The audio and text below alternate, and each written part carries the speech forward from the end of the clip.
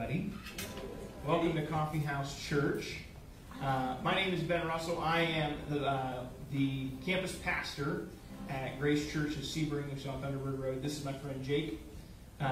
He is going to be helping me out, lead us in worship tonight. So, if you would, can you stand up? And we're going to go ahead and open us up with a word of prayer, asking the Lord to be among us this evening. Father, we are just grateful for the opportunity to gather as your people in the midst of a crazy week, of a crazy year. This is literally feeding our souls when we come together and we acknowledge who you are as your people, and we encourage one another with conversation and even just with each other's presence. And as we sing, Father, I pray that you would abide in the praises of your people, and that you would draw us closer to the throne and to your cross this evening. In your name I pray. Amen. I want to start off with Raise a Hallelujah. Sing it if you know it.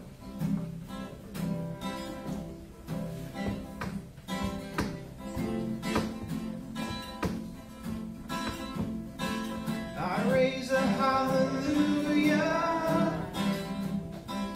in the presence of my enemies. I raise a hallelujah louder than the unbelief. I raise a hallelujah. My weapon is a melody. I raise a hallelujah. Heaven comes to fight for me. Sing it out. I'm gonna sing in the middle of the storm, louder and louder. You're gonna hear my praises roar up from the ashes. Hope will arise. Death is defeated. The King is alive.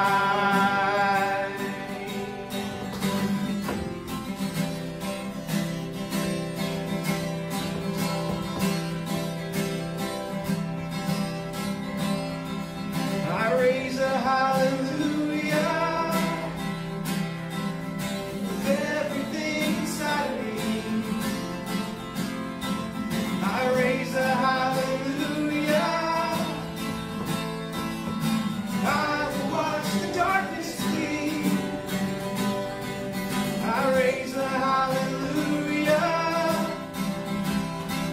in the middle of the mystery. I raise a hallelujah. Fear you lost your hold on me. I'm gonna sing in the middle of the storm, louder and louder. You're gonna hear my praises roar up from the ashes. Hope will arise. Death is defeated. The King is alive.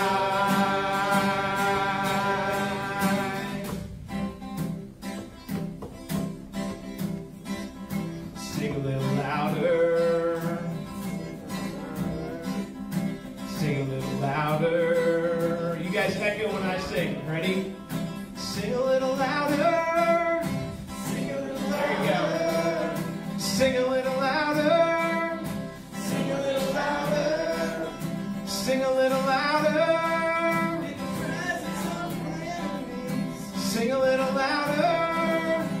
Louder than the unbelief. Sing a little louder. My weapon is a melody. Sing a little louder. Heaven comes to fight for me. Sing a little louder. Heaven comes to fight for me. I'm gonna sing in the middle of the storm, louder and louder. You're gonna hear my praises roar up from the ashes. Hope will arise. Death is defeated. The King is alive. I'm gonna sing in the middle of the storm, louder and louder. You're gonna hear my praises roar up from the ashes.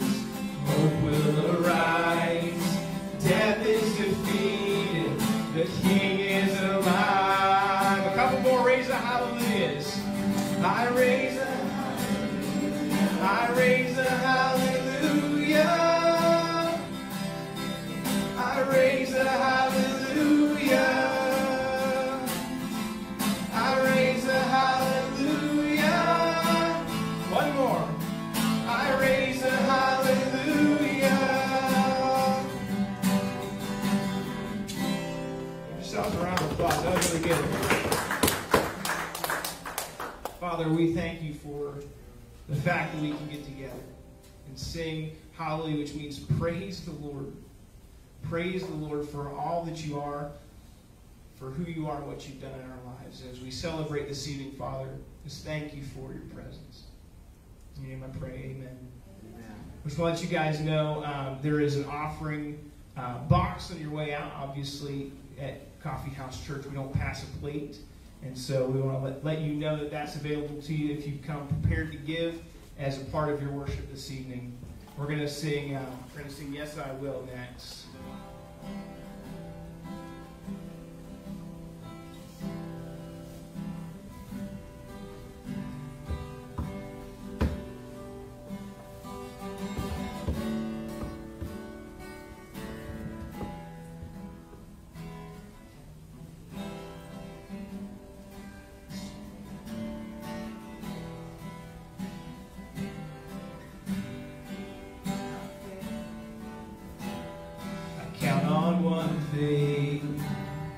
The same God who never fails will not fail me now.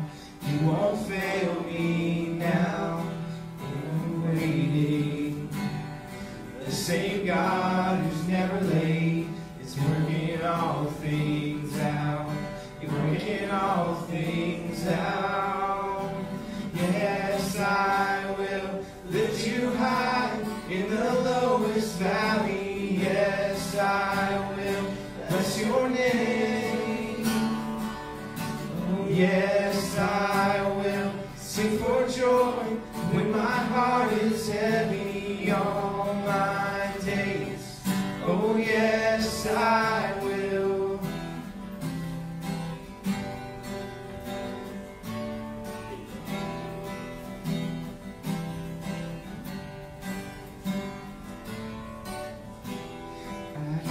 One thing, the same God who never fails will not fail me now. You won't fail me now in the waiting. The same God who's never late is working all things out. You're working all things out. Yes, I will lift you high in the lowest valley. Yes, I will bless your name. Oh, yes, I will sing for joy when my heart is heavy all my days. Oh, yes, I will. And I choose to praise, to glorify the name of all names. Nothing can stand against, and I choose to praise, to glorify the name of all names. Nothing can stand against. I choose to praise, to glorify the name of all names. Nothing can stand against. Oh, yes, I will lift you high in the lowest valley. Yes, I will bless your name.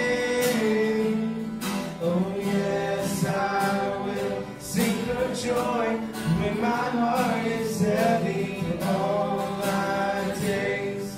Oh, yes, I will. For all my days. Oh, yes, I will. For all my days. Yes, I will.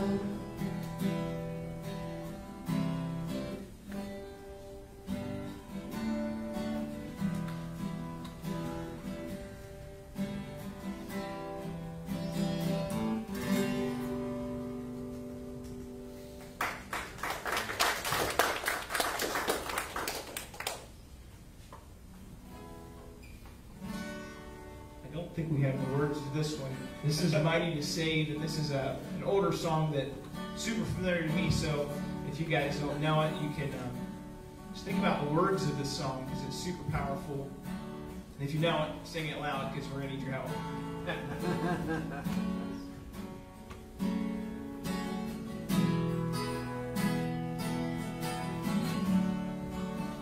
Everyone needs compassion, a love that's never failing. Let mercy fall on me. Everyone needs forgiveness, the kindness of a Savior, and hope of nations.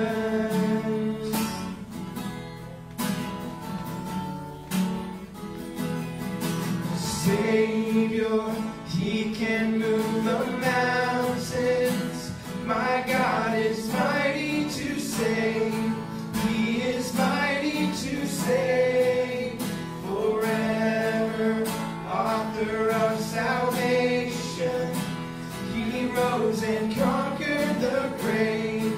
Jesus conquered the grave.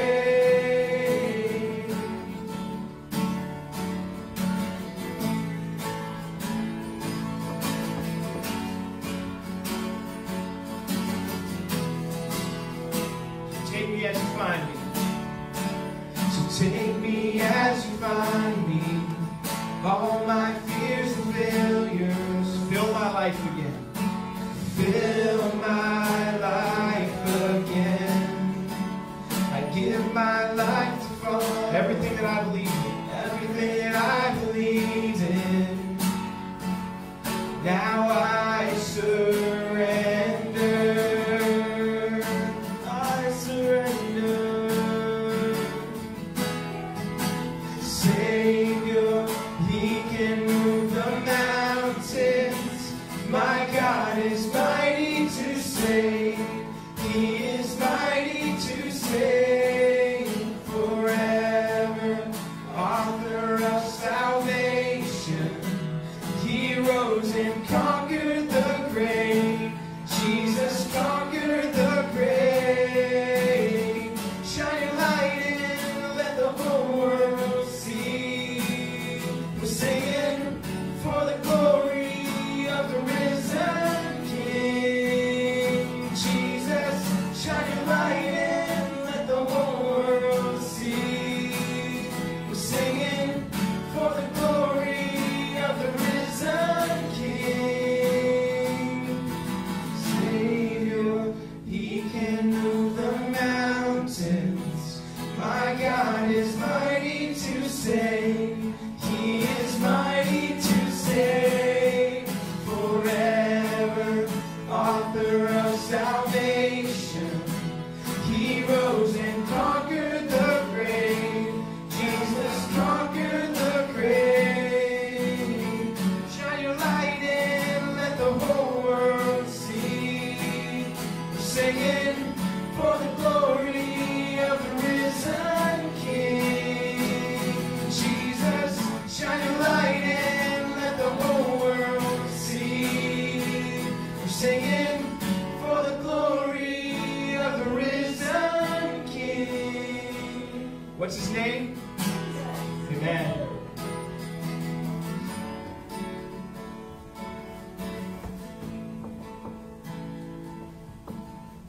Father, would you help us to never forget that it's the name of Jesus. He's the King of Kings and the Lord of Lords. He's the one that we offer our praise unto. Father, I pray that He would be the topic of our conversation. The one that we rest our hope in. Spirit, as we go into a time of listening to your word, pray that this wouldn't be a passive time, that we would be active, that we inspect your word in the encouragement of the Apostle Paul in the book of Ephesians, that we would be ready and we would have ears to hear what you have to say to us as our Heavenly Father. Jesus, as we fall on our knees before you tonight. We pray that this would be an outflowing and an outpouring of our daily communion and our walk with you. That blood that you shed on the cross and the forgiveness that you won for us, the thing we could never deserve, we could never have earned, you gave us freely. And that kind of love has to change the way we live. So, Father, I pray that as we gather tonight, that you would draw our hearts into yourself. In Jesus' name we pray. Amen.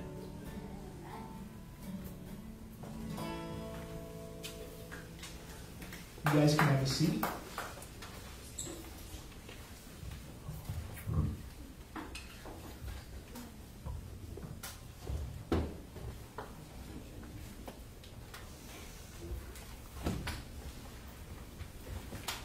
Got my seat, Pastor Dave.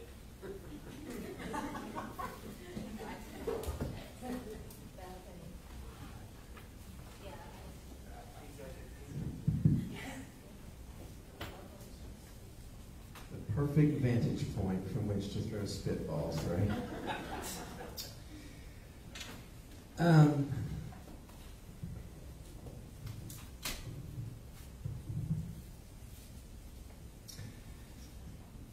As I stood there at the back, I was thinking of the words of Dietrich Bonhoeffer, who said that Christians should live their lives in such a way that it causes unbelievers to doubt their faith, their disbelief in God. And you know what Bonhoeffer is talking about is a winsomeness. It's one of my favorite words. It's one of my favorite qualities of Jesus, apart from being the Son of God, of course. He had a winsomeness. There was just something about him that made people want to be around him. And when you were around him, you thought to yourself, I want some of that. Ben has been a good friend of mine for some time now. And tonight, he came and brought his friend Jake to catch some video footage of our Coffeehouse church so that he could work his magic and do a little promo video for us to make everybody in Sebring and Highlands County want to come to Coffeehouse Church. And I walked through the door tonight and my heart just sank because I forgot to let Ben know that Josh is still sick and still doesn't have the results of his COVID test, which I'm sure is negative. I'm positive it's negative. You're positive? I'm positive it's negative. But we've just made a decision that part of our commitment to your health and safety is if someone's sick, you need to stay home unless we know for certain that you ain't got it. And so I walked in tonight prepared for a prayer, a little message, and good night. Thanks for coming, everybody. And Ben turned to me and said, do you have a guitar? I said, yeah, right. No, I don't have one, but I'm sure there's one around here somewhere. And Ashley actually ran home and got her guitar. It was one of the benefits of living close. Sometimes there are more downsides than upsides, but when you need something real quick, it's handy. All that's to say, if I were an unbeliever and I were watching Ben Russell do what he does, I would think to myself, I want some of that. If that's what Brethren Christian do, I'll be a Brethren. And I keep saying one of us has got to cross over. You know, either I've got to be Brethren or he's got to be Methodist. And until tonight, I haven't seen much hope of either of those things happening. But when he jumped in and said, give me a guitar, I thought, yeah, I want some of that. Because the truth is, if I had walked into somebody else's church and the preacher hadn't showed up, I don't think I'd be jumping up to the pulpit. I'd like to think I would. I'd like to think that I had that holy boldness. Pray for it all the time. But I just don't know. Makes me wonder. So thank you. Thank you, Ben. So Lord, we thank you that we can gather here tonight as Ben has already prayed. And we're all here by divine appointment. None of us are here by accident. We're all here for a reason. We're all here for a purpose. And you've got a word, you've got a message for each and every one of us. Maybe a different word for different people. We thank you that whatever need we brought with us this evening, that you meet us at our deepest point of need. But you don't give us your grace according to our need, but rather we're reminded from Paul's letter to the Ephesians that you meet our needs out of the riches of your grace. And so, Lord, we just wait in eager anticipation to feel the riches of your grace tonight. In Jesus' name, amen. I was 16 years old, sitting in the movie theater, and I was stunned. I thought he was lying. But I was hooked from the moment that Darth Vader said, "No, I am your father." I was hooked not only on the epic saga of the Skywalker family, but on the literary device of, help me out, Michelle, it's called the plot twist, right? The plot twist. You know, I think one of the reasons that I love this book, again, apart from it being the Word of God and its life-changing impact on me, is because as a work of literature, it is absolutely genius, and it is full of plot twists. It's the ram caught in the thicket. It's the Hebrew baby that's raised in the house of Pharaoh and then defies Pharaoh and leads his people to freedom. It's the Jewish girl that becomes a Persian queen. It is God coming to his own creation as a baby. It is Jesus walking out of the grave. So we're in this series in the book of Ephesians right now about one of God's great plot twists. That we are saved not so much to give us an escape hatch to heaven, but that we might become ambassadors who bring heaven to earth. And so we're going to pick up this evening where we left off in Ephesians 2, verse 11. Therefore, remember, we always got to figure out what it's there for. And if we go back to what we talked about last week in verses 1 to 10 of this passage, we see that Paul is talking about the grace of God, the work of Christ on the cross, that we have been resurrected, that we have been redeemed, that we have been regenerated, and that we are becoming the people that God destined us to be. Verse 11, therefore, remember that formerly you who are Gentiles by birth and called uncircumcised by those who call themselves the circumcision, which is done in the body by human hands. Remember that at that time you were separate from Christ, excluded from citizenship in Israel, and foreigners to the covenant of the promise, without hope and without God in the world. But now, in Christ Jesus, you who once were far away have been brought near by the blood of Christ.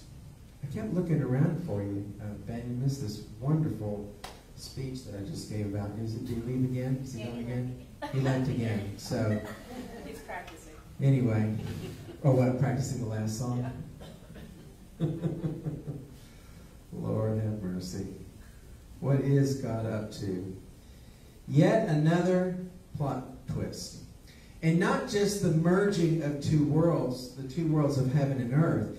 It is the merging of two peoples into one community of Jews and Gentiles into the family of God together. Now, we go all the way back to the book of Genesis. We find that the descendants of Abraham were marked by God. They were chosen by God. They were blessed by God to carry out his purposes in the world. And so, of course, we know that the first followers of Jesus were Jewish. Jesus was a Jewish man living in a Jewish context with a very Jewish teaching and Jewish fulfillment of messianic promises. But then there was this plot twist. There were these Gentiles that wanted to start following the message and the teachings of the way of Jesus. They were Gentiles that wanted in on the family of God.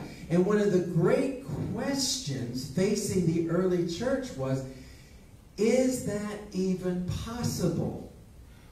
Now, it's really hard for us to put ourselves back in that ancient context of the story to understand what a big deal this was. But in the ancient world, Jewish people and Gentile people, and of course Gentiles were anybody who wasn't Jewish, they didn't get along with each other. In fact, there was a lot of animosity between them. In fact, Gentile people didn't like Jewish people for a lot of reasons. One, they thought Jewish people were lazy because it was one day a week that they didn't work.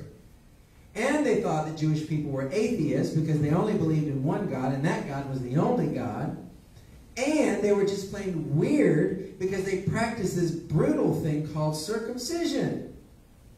But then, all of a sudden, the Gentiles, they want in on the family.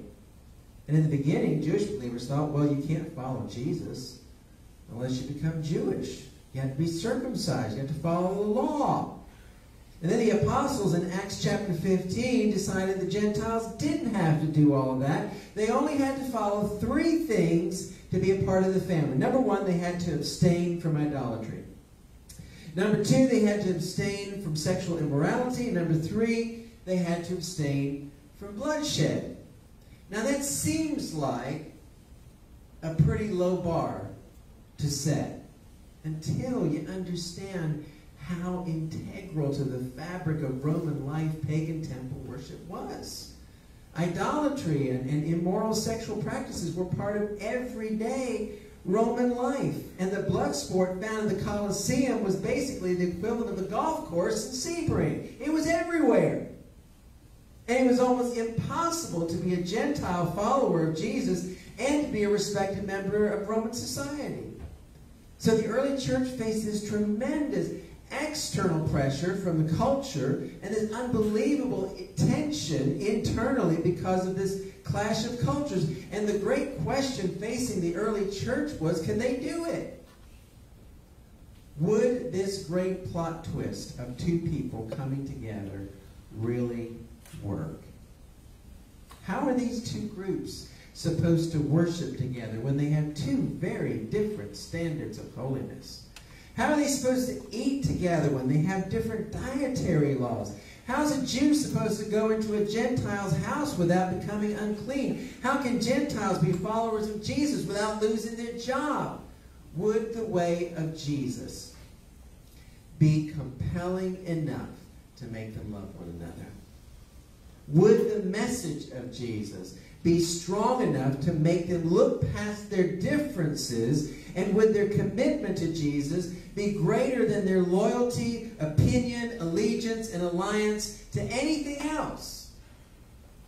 You see, being invited to be a member of the family of God, that required absolutely no work on their part at all. We talked about that last week. Grace and grace alone. But living in the family of God would take every ounce of energy they had. And sometimes I think we get it a little bit backwards, that we spend so much time and energy trying to make ourselves right with God and completely neglect any effort to make ourselves right with one another. And so Paul says here, remember. And he used that word remember twice in this section of verses. And the Greek word doesn't just mean recalling facts. It's not just thinking back to recall something in the past. Like, I can never remember where I left my keys. I don't know if anyone else has that problem. It's not about accessing facts that happened in the past, but rather it's about accessing the memory, the feeling, the learning that came along with that moment. It's the same word that Jesus uses in Luke 17, verse 32, when he says, remember Lot's wife. What he's not saying is just recall the fact that Lot had a wife. No, he's talking about the important lesson that went with the story of Lot's wife. Remember the example of Lot's wife. Paul says, remember my chains. Remember the poor. It's about remembering in such a way that it reshapes the present moment. And so Paul is saying to the Gentile believers, remember, remember. And then he starts swinging. He says, remember, you were separated from Christ. You were excluded from the covenants of the promise. You had no hope. You were without God in the world. Tell us what you really think, Paul. At the same time, Paul, that he is beating up on the Gentiles a little bit, he also throws this little jab at the Jewish part of the church. Because we see Paul talking about you Gentiles, those of you who are called uncircumcised by those who call themselves the circumcision. And then he makes this little parenthetical commentary, which is done by human hands. And it's easy for us to miss that, and we're just reading over that text. But made by human hands is the same phrase used to describe the process of making an idol. Now, circumcision, of course, we know was commanded by God. It was given by God. It was meant to be a mark, a seal of their chosenness, of their blessing, of their part of the purposes of God in the world. But what Paul is saying is that don't turn God's chosenness of you into an idol. Don't be arrogant. Remember. And then we come to verse 13. But now, conjunctive adverb, but now, plot twist. But now, in Christ, you who were once far away have been brought near by the blood of Christ. You're invited into the family of God. You're included in the promise of God, and you're commissioned to be on mission with God, to bring heaven to earth. But now. And then we keep reading. Verse 14. For he himself is our peace, who has made the two groups one, and has destroyed the barrier, the dividing wall of hostility, by setting aside in his flesh the law with which its commands and regulations. His purpose was to create in himself one new humanity out of two, thus making peace, and in one body to reconcile both of them to God through the cross, by which he put to death their hostility. He came and preached peace to you who were far away, and peace to those who were near. For through him we have both access to the Father by the one Spirit.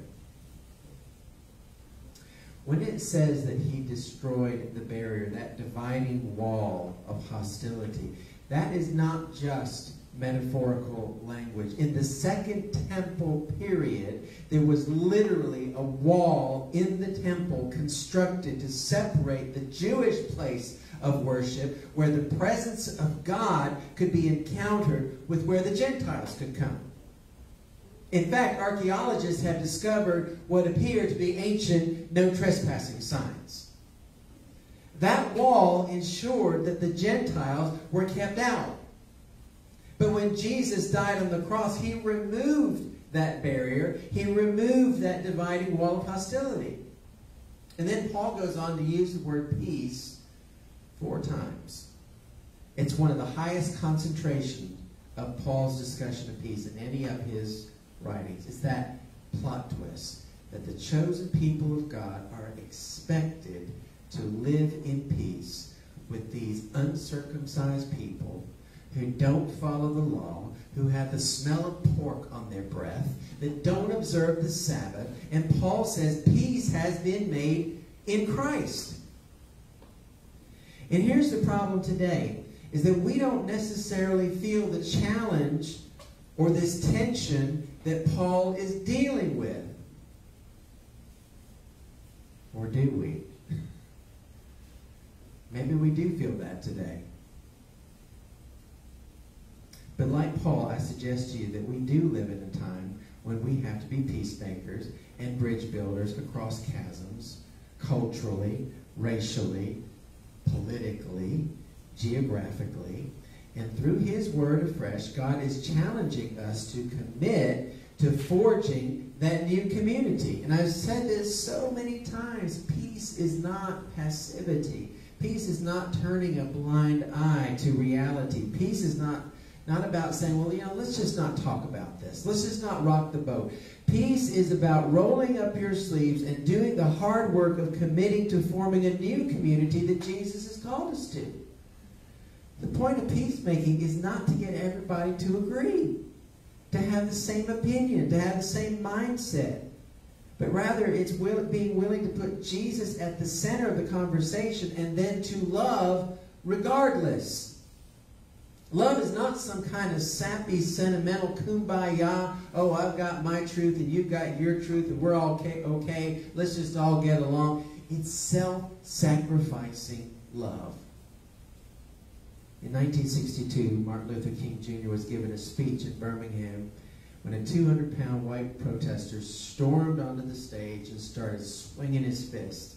As Dr. King's aides ran to his defense, he just wrapped his arms around the assailant. And as things calmed down, he introduced his attacker to the crowd as though he were an invited guest. Love, regardless, does not mean agreeing with somebody else's opinion. Dr. King did not agree with his opinion that day. It is not putting a stamp of approval on someone's behavior or choices, but rather it is what Jesus did on the cross when you open your arms wide to embrace and protect even the one that seeks to harm you. And that takes hard work. Peacemaking is not easy, and it will take every ounce of energy that we have. Eugene Peterson said, peace is always a process, never a finished product. The finished product is that Jesus destroyed the wall of separation. He took all the excuses away. The product is that Jesus invited Gentiles to the table. He removed the barriers to being a part of the family of God. Just like the early church, living in that reality will take every ounce of energy that we have got. In Revelation chapter 2, we find a letter that the Apostle John writes to the church at Ephesus. And in that, he says, you have fallen away from your first love. Do the works that you did at first. Now, we often immediately interpret that to mean that they have fallen away from their first love being Jesus. But I think that given the context, it is also about them falling away from their first love of one another. Because it is so much easier to hide underneath hashtags and to retreat to our echo chambers and to love people who think like us and look like us and talk like us and vote like us. And John is saying, do the hard work that you did at first. And then Paul goes on to say, reflect the character of God to the world. And we keep reading, and he says, consequently, conjunctive adverb, consequently, plot twist. We are citizens. We are family. We are the new temple. It's about showing the character and the ways and the mission of God to the world. Verse 19, consequently, you are no longer foreigners and strangers, but fellow citizens with God's people and also members of his household, built on the foundation of the apostles and prophets with Christ Jesus himself as the chief cornerstone. In him, the whole building is joined together and rises to become a holy temple in the Lord. And in him, you too are being built together to become a dwelling in which God lives by his Spirit. And so Paul says, first of all, you are citizens of a kingdom, the kingdom of God. That is your first allegiance. You are invited into the family. You are invited to the table. We are brothers and sisters. We have access to the same Father. And then he says this really interesting thing, that you are a temple that is being built together. You are rising to become the place where God's presence is felt in the world. where people engage and encounter the presence of God when they come into contact with our community. This week, I read about a very cool plot twist in a musical called Sunday in the Park with George. And it explores the life and work of the 19th century artist George Seurat. And George Seurat was interested in color theory and in pointillism and what was then called the emerging science of optics. And it's specifically about his painting Sunday Afternoon on the island of La Grande Jatte, which you all know. You may not know the name of it, but you all know it. It hangs in the Institute of Art of Chicago. As I say, you may not know the name, but everyone's familiar with this iconic painting. In the first half of the musical, we find Seurat in his studio painting on this wall-sized canvas, dot after dot after dot. And speaking of plot twists, sorry, spoiler alert, yeah. That's what you were supposed to see first. And the music of the score matches the intensity and the insanity of his work, and visitors come into his studio and they think he's lost his mind because of this splattering of red and yellow and greens, and then the plot twist happens, which you've just already seen. When the painting is complete, the viewer stands back to see this, where they catch a view of the entire wall-sized canvas and realize that this is not a random, disorganized splattering of dots, but rather these dots come together to create something completely new. Each one of these dots retains its original color, retains its original shape, but they come together to create a brand new image. And not only that, there are colors that pop on this painting that aren't physically on the canvas because the eye is optically mixing them as you look at it. And I would suggest that this is what Jesus is trying to do in his family with citizens of his kingdom, with his church, and with his temple. And now back to verse 10. We talked about this last weekend, that we are God's workmanship, his poema, his masterpiece, created in Christ Jesus to do good works prepared for us in advance. It is where each person retains their individual uniqueness, where they retain their unique God-given imprint and personality and culture. And yet, when they come together, they form a new image, the image of the body of Christ, the temple of the living God, where people find new color and new perspective and new vision for the world. It's where we are brought together by God's Spirit if we will remember that it is not about anything that we have done, but rather what Jesus has done. And if we will commit to walking the hard path of reconciliation, if we will commit to coming to the table and staying in the conversation and playing the long game, if we commit to being a reflection of God to the world around us.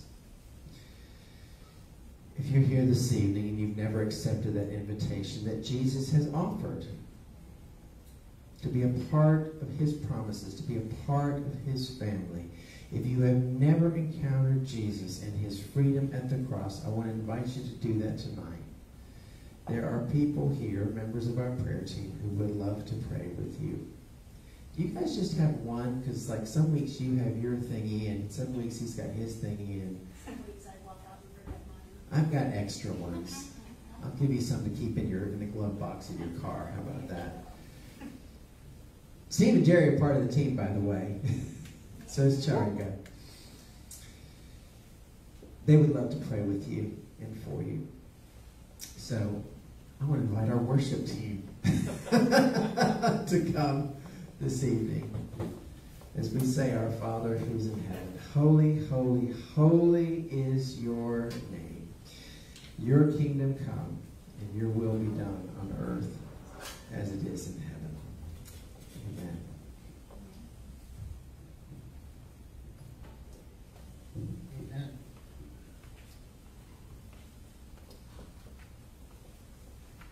Well, would you stand with us as we sing one last song? We're going to sing Build My Life together.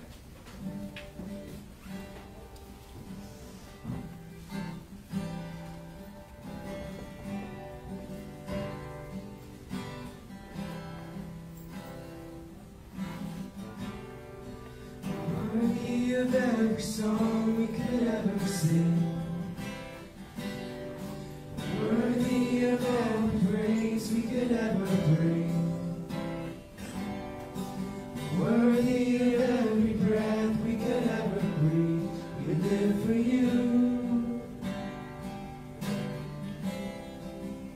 Sing it out. Jesus, the name above every other name. Jesus, the only one who could ever save. Worthy of every breath we could ever breathe. We live for you. Oh, we live for you.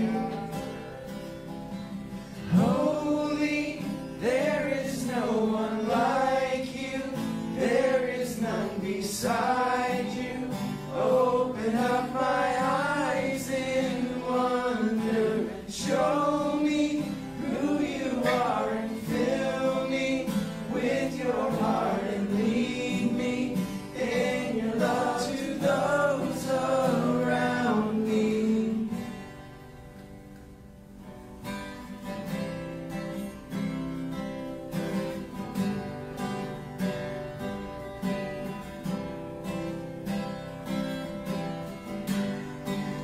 Worthy of every song we could ever sing,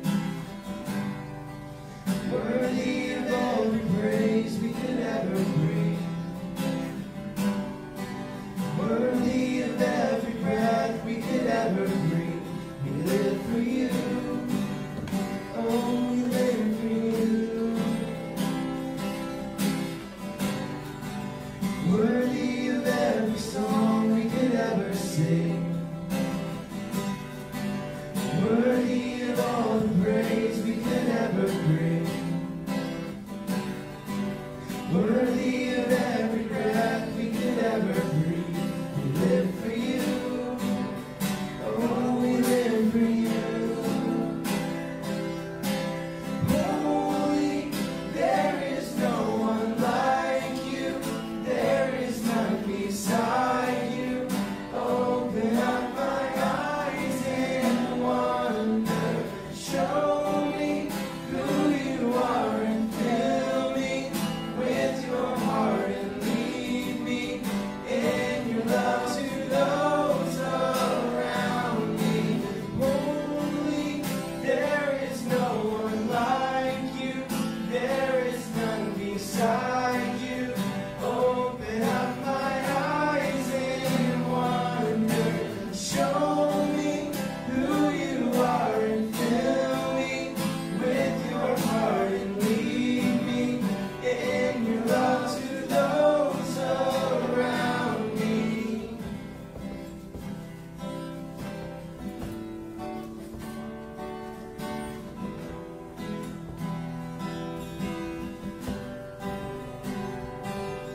And I will build my life upon your love. It is a firm foundation.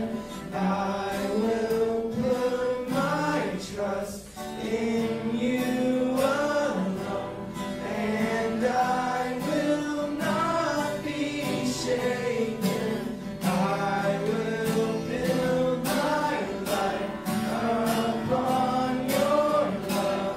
It is a firm foundation.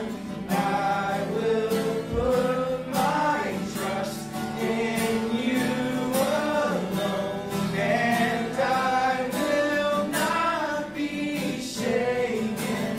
Holy, there is no one like you. There is none beside you.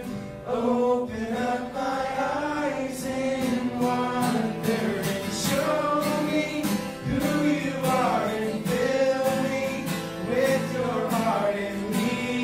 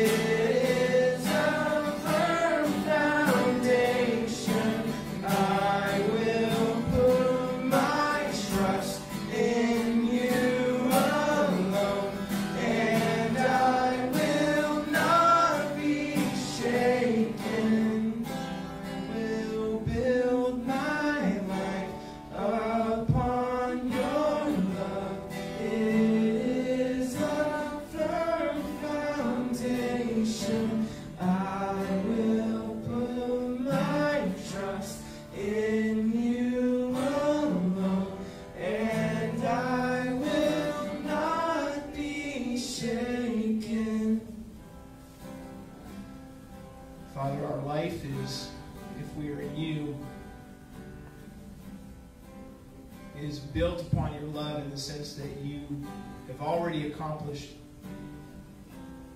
everything that is required for us to be remade and restored and renewed in the cross. You've already built the foundation. But there's another sense, Father, and this is, I think, what the Apostle Paul was trying to get across to the Ephesians, and Pastor David was sharing with us this evening, where we have to build our life upon your love, meaning we need to actually put it into practice.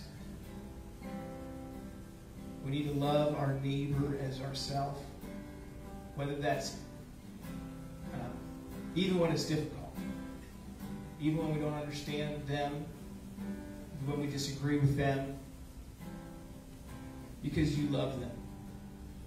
And you died for them, same as you died for us. So, Father, would you help us to build our life on your love, that we would just follow your example. Greater love is no man than this, to lay one's life down for his friends. You set the bar high, but your grace is sufficient for us, Father. And I just pray that in these moments you convict us, that you show us the folks that you've called us to love, to share your gospel with, to